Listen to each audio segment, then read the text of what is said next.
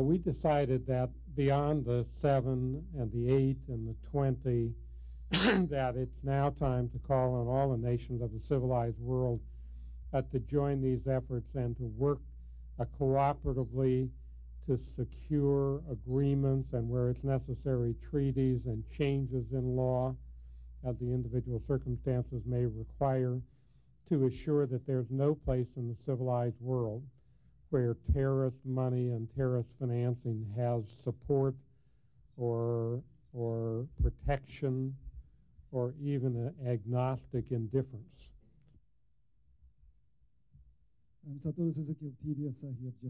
I believe that decisive action has been taken right across the world.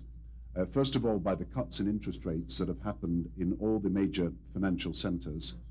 Secondly, by the discussions that we've been having on the future growth prospects of the world economy, our concerns about oil, our action to deal with the problems, in some cases in the aircraft industry, and our determination that we will continue cooperation so that we do whatever is necessary to maintain the conditions for stability and growth in the world economy.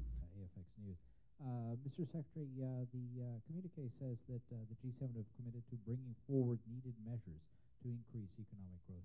What types of measures does that mean? I may say that from what we have discussed today, the feeling of unity and the feeling of confidence is very strong. The terrorists have been able, unfortunately, to kill thousands of people here. And they wanted to kill, too, our economies and to divide the world.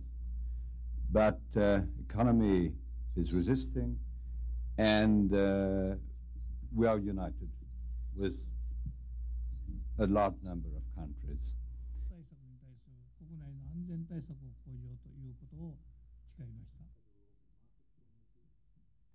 We strongly believe that the current monetary policy stance is consistent with the maintenance of price stability.